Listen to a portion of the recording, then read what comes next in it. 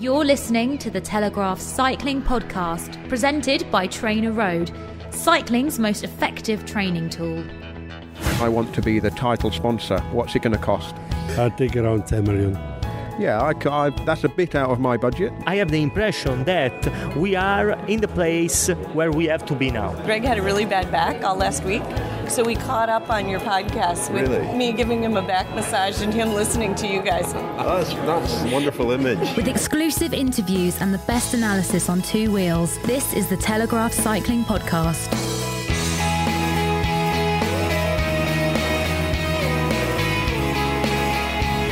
Where are we, Lionel?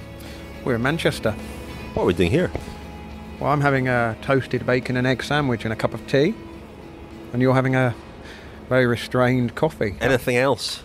Oh yeah, we've just interviewed Sir Bradley Wiggins for next week's podcast. Getting really organised, aren't we? It's unprecedented levels of planning, organisation. We're going to carry this through into 2016, which will be our best year yet. Easy, Lionel. Easy. I think Lionel's had too many coffees today. Right, so we've met Bradley Wiggins. We had a really interesting half-hour conversation with him. That will be next week's podcast. This week, we've got something a little bit different. We're releasing this podcast on the day that the story about the long-awaited story about Chris Froome's physiological testing comes out. We're going to talk about that. We're going to hear a little bit from Chris Froome in the lab and from Jeroen Swart, the sports scientist who was there as well. That's coming up a bit later on. Indeed, and we've also got a little bit of an interview with Alex Dowsett, who I met up with at the weekend. Just to sort of throw forward to next week's interview with Bradley Wiggins, one of the things he talked about was, how he got into cycling as a child and the heroes he held up, the posters he put up on his bedroom wall. And I had a slight moment of that because Alex Dowsett just happened to be in the village where I lived at the weekend, going out doing a ride to promote his training company, and I just transported myself back to when I was 12 or 13, thinking how amazing it would have been if a professional cyclist who'd ridden the Giro, ridden the Tour de France, had come to my village, and there was a few kids there going out on the ride, and I thought this is how cycling embeds itself in the sort of psyche of the nation. We don't want to sound too much like fanboys here, Lionel, but I do remember during the Tour de France as well, we had dinner one evening in the Pyrenees with Greg LeMond and Cathy LeMond, and when they got up and left to drive to their hotel, you said if the 15-year-old me could have seen me having dinner with Greg LeMond, you do give moments like that, don't you? Yeah, the 15-year-old me would have chastised me on my, my table manners and all sorts. My choice of food probably that evening. Well, I probably something. I do remember tartiflette. When I was working on my Robert Miller book, and I was emailing a lot of former riders, Alan Piper, Pedro Delgado, Greg LeMond. I was getting all these emails from these people, and I said to my brother, God, if the 15-year-old me could have seen me getting emails from these guys, he'd have said, what the hell's email? Absolutely. Just on the point about fanboys, I completely take your point. I'm not necessarily getting fanboyish about Alex Dowsett there, but I think, we do sometimes lose sight of the fact that people are interested in cycling because it's their hobby, their interest, it's something they're passionate about. That doesn't mean there shouldn't be journalistic objectivity, and I suppose this sort of leads quite nicely into our main talking point of today's podcast. This is the Telegraph Cycling Podcast. Join us on Twitter and Facebook. Just search online for the Cycling Podcast. So we heard from Bradley Wiggins, as interesting as ever, wasn't he, Lionel? And I'm sure there are things that we can talk about. Well, yeah, definitely. I just want to go back to the start of the podcast. I hope I haven't alienated all of the listeners who live north of Watford Gap with my comment about it being a bit grey. Not for the first time. No, probably not. But I'm just a bit grouchy. I had to get up at 5 o'clock this morning. I had to stand on the train all the way to Stoke before I could get a seat. Just crotchety. Well, we're used to that, Lionel, So, listen, we were going to talk a bit about the story that's been published today, if you're listening on Friday, the day that this podcast is released, concerning Chris Froome. Perhaps you should take the lead on this, so Lionel. Well, yeah, we perhaps should plug our forthcoming Friends Special, our first Friends Special episode of 2016, which will be put online in early January. Early to mid-January. Yeah, will be your trip to the laboratory, the GlaxoSmithKline laboratory, where Chris Froome undertook these tests. I mean, that's a much fuller examination of the story, but let's just go back to the beginning and sort of why this whole thing has come up, because Chris Froome basically pledged during the Tour, while all the speculation and doubts about his performance were swirling around the press room and cyberspace and elsewhere, he pledged to basically produce his numbers, show the world what he's capable of as an athlete. So there were some people who were sceptical that he would actually get round to doing this, but not that long after the Tour and just before the Vuelta, you found yourself in the lab, Richard, with him. I didn't just find myself there, I actually went there of my own volition. Well, exactly, but how did that come up? How come you were the journalist who was there? Well, I got a phone call about 10 days after the Tour finished from Michelle Froome, who is Chris Froome's wife and manager. She had made contact with the lab, GSK lab, during the Tour and set the wheels in motion for Froome to go and be tested. They'd also engaged a sports scientist in South Africa from the University of Cape Town, Jeroen Swart, a very respected sort of sports scientist and physiologist. And Michelle phoned me up out of the blue. I was actually riding my bike in Richmond Park at the time with Rob Hatch, and said they were looking for a journalist to come and witness the testing and report on it. And I knew that they'd been speaking to David Epstein, author of The Sports Gene, and actually quite a qualified scientist himself. And I felt somebody like that would be a better choice, frankly. And I initially was quite hesitant. Jeroen Swart, who I don't know but have interviewed before, he then called me and convinced me that the job of the journalist was not to interpret things but to merely report what was found out. And you know, it was the scientist's job too, not to interpret so much but to gather the data, analyse it. And so I was more comfortable with that, and I agreed to do it, to be the journalist there. And so I went along, I took my recorder, did a lot of recording of interviews with Froome and with the scientists involved, and that will all feature in an extended Friends special in January. But you know, the story's out there now, the numbers are out there. I'm not a scientist, so you know, I think as cycling journalists it's become sort of incumbent upon us to gain a basic understanding of science, sports science and physiology and so on. But you know, what the reaction will be, I don't know. I know there's been some reaction already, even to the choice of publication, Esquire magazine. Well, yeah, I was going to ask, how did that come about? Why Esquire? Why not a cycling magazine or a newspaper?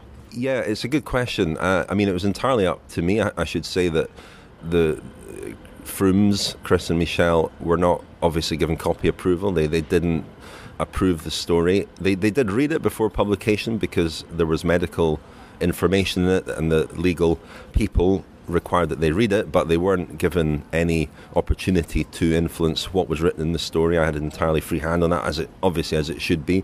It was also entirely up to me where the story should be published, and it was a difficult one. Where else? You know, Esquire might seem like an odd choice, but then you start to ask yourself, well, where else? I mean, it's a 4,000-word story. There are very few publications that would publish a 4,000-word story. Esquire does have a fine tradition of long-form journalism, and I did a piece with them last year on Jamaican athletics, which I thought they did a really good job with, showed a lot of interest in. And so that's why I went back to them with this, and they were very keen. And it's got a big audience as well, I guess, a big mainstream audience, which I suppose is when you're trying to get the story out there to as many people as possible, rather than just a cycling audience. Was that something that influenced you? Or in terms of newspapers, I mean, you could have approached one of the sort of broadsheet newspapers, see if they would be interested in it for their magazines. Yeah, I'm sure that they would. I mean, I think I felt that it was a big story of general interest, and therefore I wanted to put it in a general publication. I think it's an interesting story. I think the background to it is fascinating. I think the fact of an elite athlete volunteering to go to a lab and be tested in this way, whatever you think of the results or the merits of him doing it, I think that's a very interesting story, and it's perhaps, you know, something that we'll see develop with other athletes who are keen to. It's not about proving your innocence or proving that you're clean. It's just about giving the world a bit more information about how your body works. And I think Froome himself was interested to find out a bit more about how his body works. So I didn't want to give it to a cycling magazine for that reason. And the problem with newspapers is, and you know, we are the Telegraph Cycling Podcast, but you give it to one newspaper and you annoy the others. You can't keep everybody happy. So giving it to a general interest magazine seemed to me the best sort of compromise. I mean, the choice of publication is a little bit of a red herring, really, because it doesn't actually matter in the grand scheme of things where it appears, as long as everybody has access to read it if they wish. But in terms of your decision to do it, did you have any misgivings? You said you were hesitant, but being a journalist, the perception might be that you've been selected, hand-picked, you might put a friendlier slant on it, particularly, don't want to draw too much attention to it, but the fact that you wrote The Sky's the Limit book, there is a perception from some people out there that that's in some way a kind of PR handbook for Team Sky. I mean, I've read the book, I know it isn't, but... Well, no, it isn't. I mean, come your way. I'm well aware of that, and that was one reason for my hesitation, along with my lack of expertise in sports science and physiology. So, yeah, these were definitely concerns. But then on the other hand,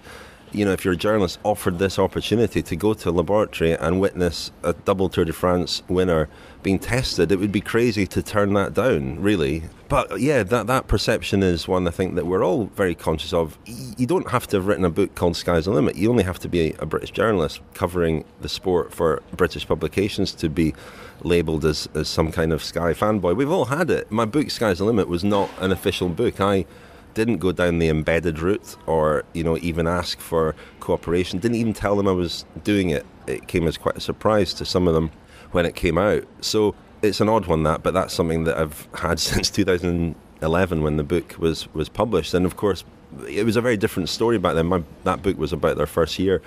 The story and the team developed since then. But, going back to the lab, I think this is a starting point rather than an end point. I think that it's the start of a deeper conversation, discussion about what it takes to win the Tour de France. And I think that what for me was most interesting about it was not maybe so much the figures that Froome produced in the lab on this occasion, which were as you'd expect a Tour de France winner to produce.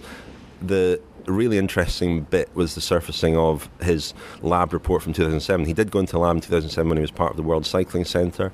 That report had seemed to have vanished. Michel Froome tracked it down after his visit to the GSK lab, and what was fascinating about it was how similar physiologically Froome is. The only difference is that he was considerably fatter, considerably heavier back then.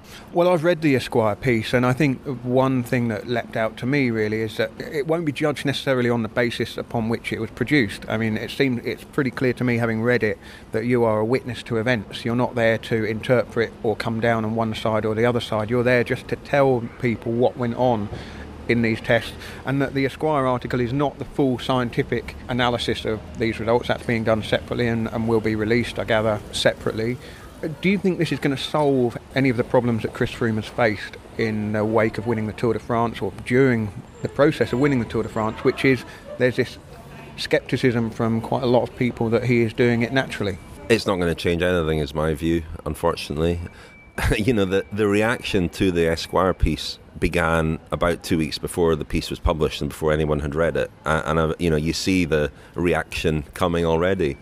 People's minds are made up. I don't think it's going to change anybody's mind. I think that people who don't believe that Froome is the real deal will find things in the story to pick apart and to use for, in the case against him. I'm not saying that, there aren't legitimate concerns or questions, and those who believe that he is the real deal will probably feel reassured to know, or to have a bit more confidence in the fact that this is not somebody who underwent some dramatic transformation prior to the 2011 Vuelta, when he went from being a journeyman pro to a Grand Tour contender at the Vuelta.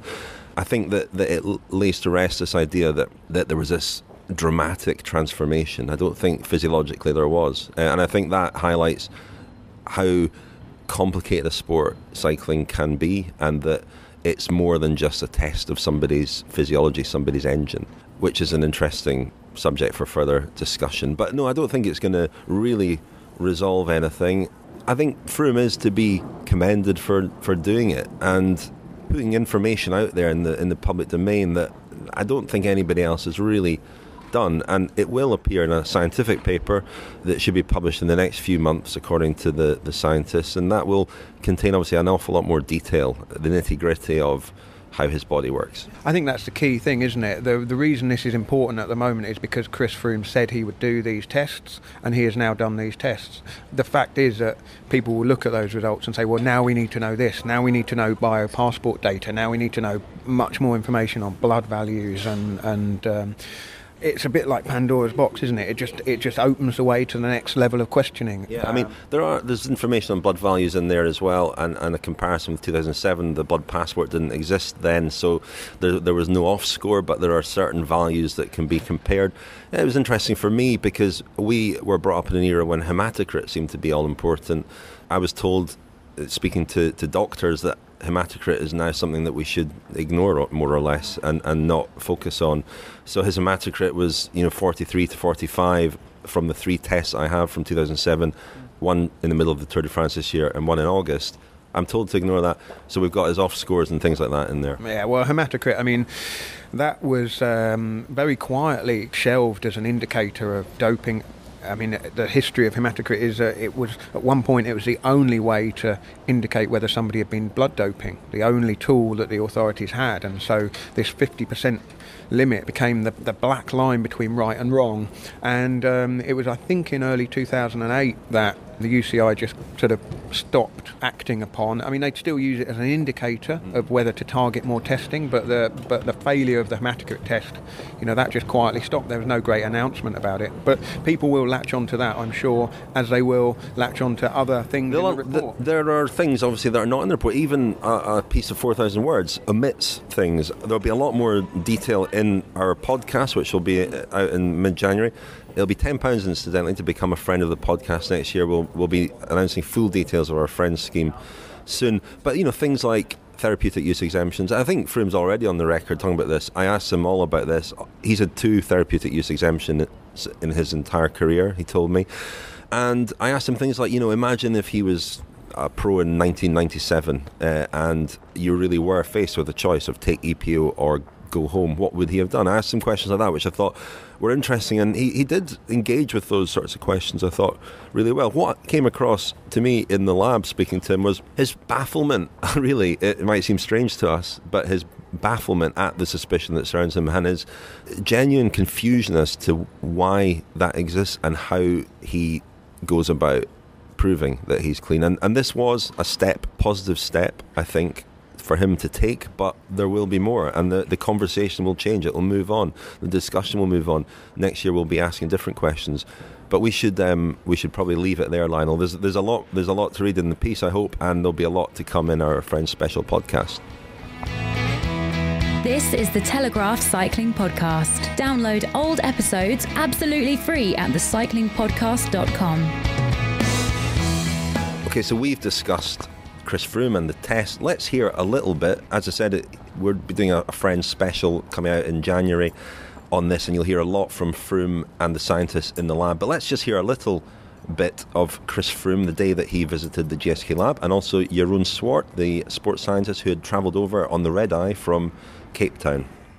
Chris, we're in the lab here. What brought you here? What is it you want to get out of this? I think a number of factors, but predominantly to find out more about my own physiology. It's something that I've wanted to do for quite a while now. Even at the beginning of the season I was looking into it, and then obviously during the Tour de France it became a more immediate need to do some physiological testing. So I'm quite happy to do it and to understand a bit more about my body and what I can actually improve on in the future. I mean, a lot of people are surprised, obviously, as we know, that these kind of tests aren't done routinely on elite athletes, but I guess they're not. I think the thing with us is if you've got time, you're going to rather spend that time out on the road training and really focus on the performance side of things, whereas testing does take away from that a little bit. It takes a lot of planning, it's time consuming, it's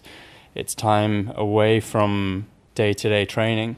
So in a way, you probably are sacrificing a little bit in terms of the performance side. But in the long run, I'd like to think that something like this would be very beneficial. I mean, there's been so much about the VO2 in particular, and about you submitting to these tests in general. Yeah. You did the VO2 max test earlier. Were you nervous before it? I didn't really know what was going to come out of it, to be honest, and I still don't know the results just yet. But I'm sure I'll get a summary of it all later on. But yeah, a little bit nervous. I mean, at the end of the day, whatever the number is, I wasn't going to be able to change that. It's not as if I could pedal faster and get a different number. So I gave it everything I had, and I think, hopefully that's going to satisfy all the questions that have been asked about it.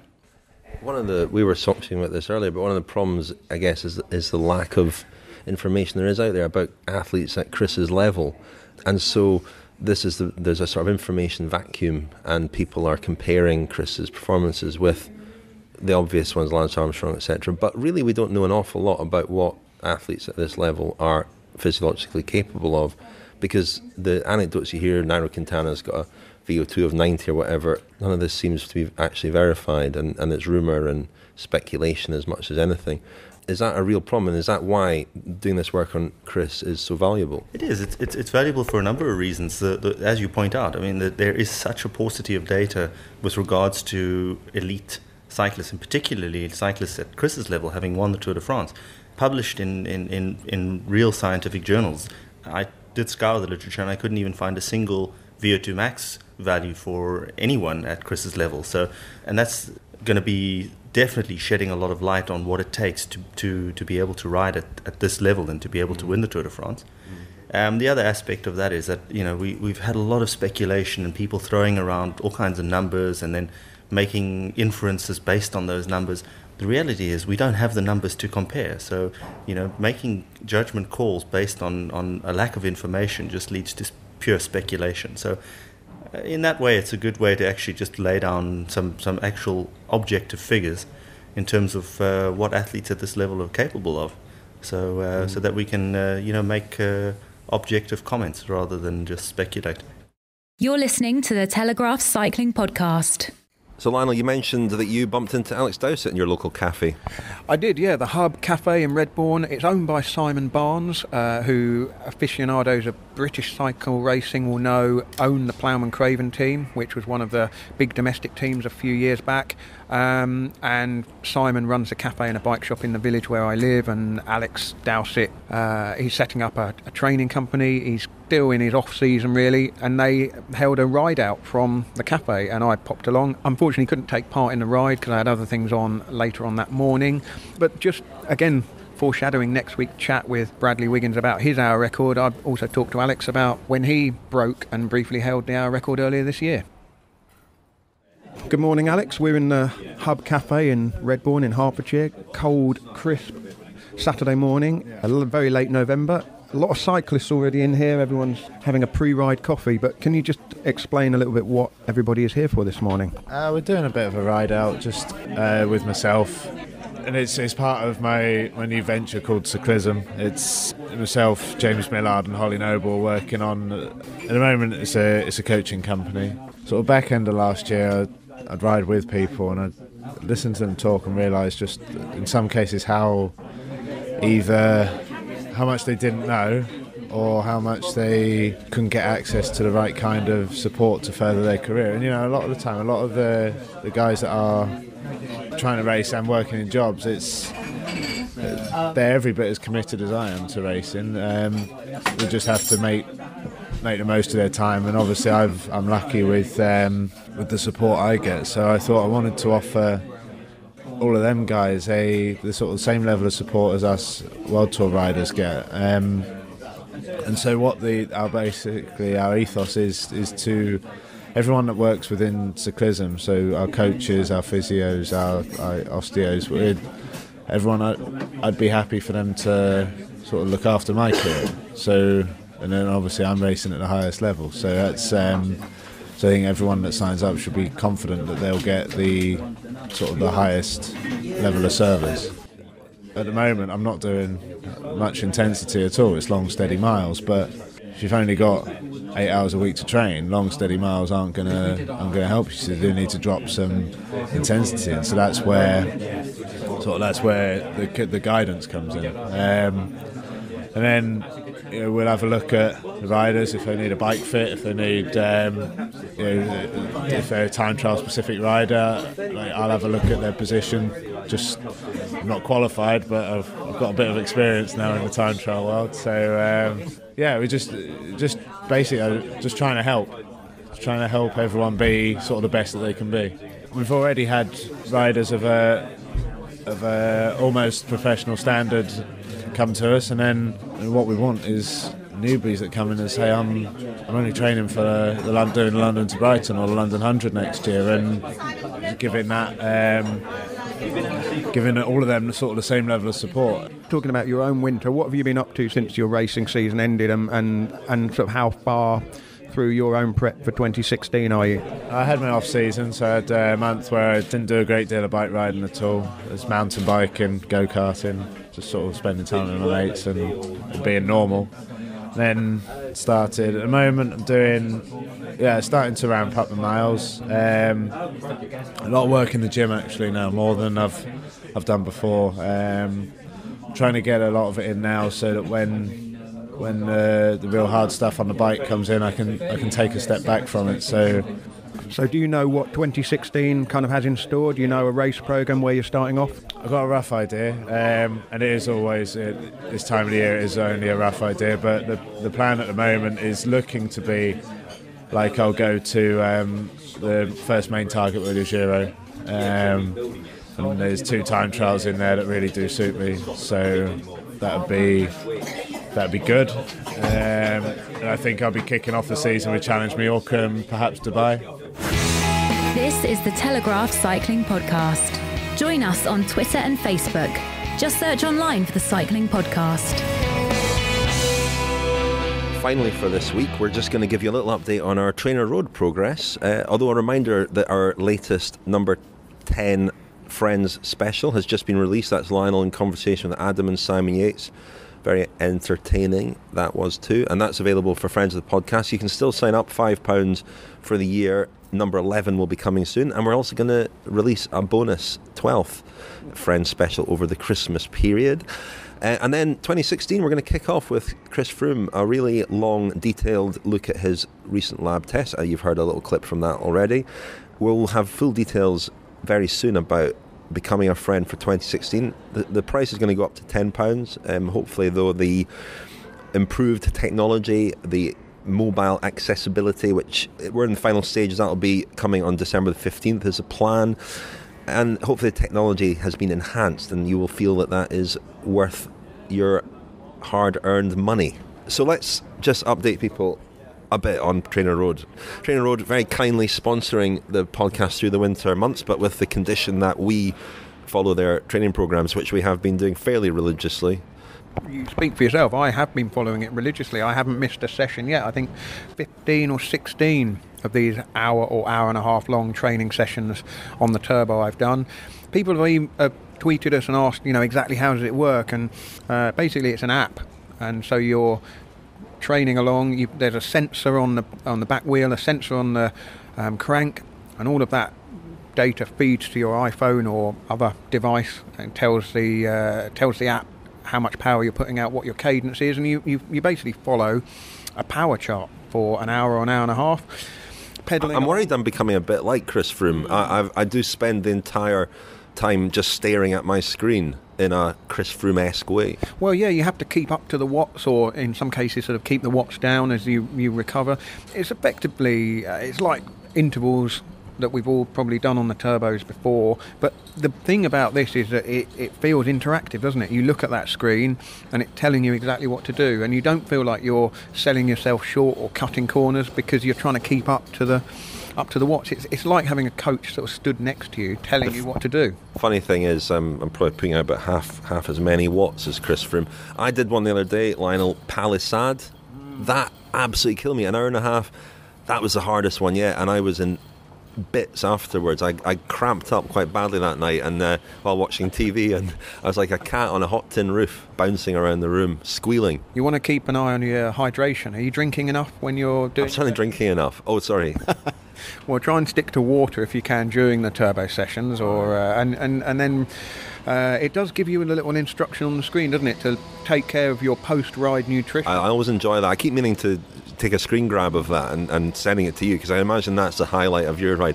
Start thinking about your post-ride nutrition. That's what I've been doing for the last hour. Exactly. 5 minutes in, I'm already thinking 55 minutes ahead to what I'm going to be eating. I'm feeling the benefits. I do, lost a bit of weight, feel stronger, fitter, more productive. That sounds like the intro to a Radiohead song.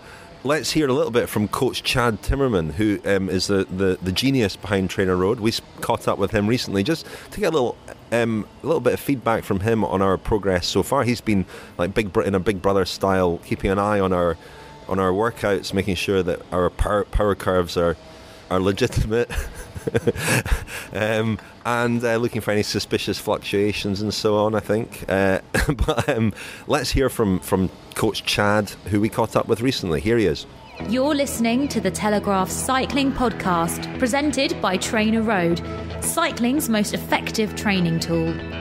Rob Hatch and I recently caught up with Coach Chad Timmerman from Trainer Road to ask him for his thoughts and comments on our progress so far.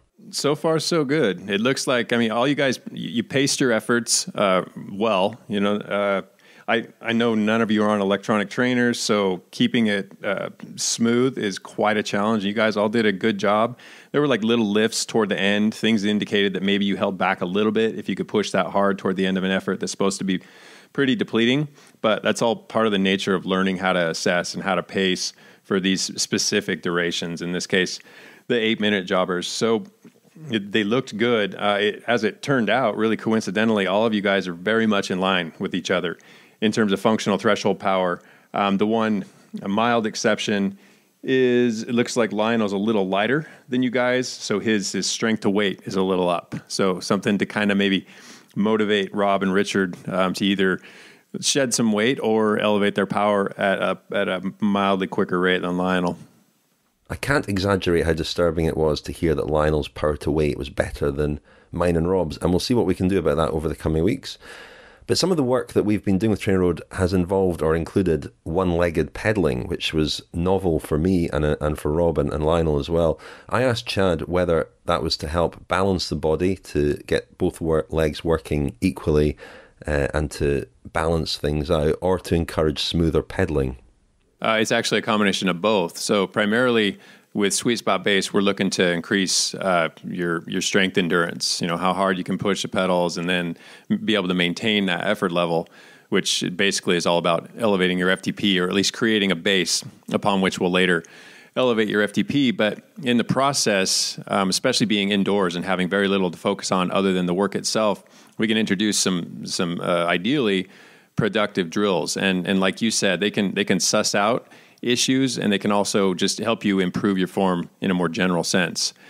So, largely we're looking to maybe balance out the power input that's coming from each of your legs, but also to smooth out your pedal stroke, help you determine, just how well you're pedaling. If you've got dead spots, if one knee moves laterally more than the other, but just an opportunity to kind of open your eyes to the fact that maybe you can turn the pedals a little more efficiently. We've all been interested, I think, in following the workouts on the emphasis on form, which is a big thing in running, where with its focus on mechanics and running form, style, if you like. This is something that's incorporated in the Trainer Road workouts as well, and we asked Chad about this. Not too many people directly address form. They might work in a little bit here and there, do some speed drills, but it's usually simple. It's not very structured, and it doesn't get the due attention that I feel it deserves. Finally, at this early stage in our Trainer Road program, Chad gives us a progress report. Your workouts are looking good, and I'm already seeing indications where you're kind of outperforming the workout requirements. And on top of that, you're coming back for the next, for the next 2-3 subsequent workouts and keeping those on track too. So it's not like you're blowing yourself up by trying to outdo one another or maybe one of the workouts and losing sight of what we're after. And the progress so far has been measurable and noticeable. So good news on all fronts. The Telegraph Cycling Podcast, brought to you by Trainer Road, cycling's most effective training tool. Pair your power meter with over 800 workouts and 80 training plans to make you a faster cyclist. Visit trainerroad.com/TCP to try Trainer Road risk-free for 30 days. That was Coach Chad. So it's been a packed episode this week, a bit like your mouth, Lionel, currently. A packed mouth full of bacon and egg toasty. So I don't know if I've got to ramble on for a bit here until you're able to talk again, but we're just going to say cheerio. Daniel, we met with Daniel the other day. We're doing an episode with Daniel coming out in a couple of weeks. He is back, but he unfortunately couldn't make it up to Manchester today, so he'll not He's not in this week's podcast or next week's, but he will be back the following week. The humidity would have played havoc with his hair, though, and we've spared him that at least, haven't we? Yeah, no, absolutely. And he has had his haircut recently. It's still quite a length. Bradley Wiggins style, he's become quite hairy as well over the winter. Daniel's sort of Macy Gray, as always springs to mind when I see him walking towards me. Right, let's wrap it up there. Thank you very much, Lionel. Thank you, Richard. Pleasure. You've been listening to the Telegraph Cycling Podcast. Thank you to Glass Pear for the music in this episode. For more information and to download more editions of the show, visit thecyclingpodcast.com. The Telegraph Cycling Podcast, brought to you by Trainer Road, cycling's most effective training tool. Pair your power meter with over 800 workouts and 80 training plans to make you a faster cyclist. Visit trainerroad.com/TCP to try Trainer Road risk-free for 30 days.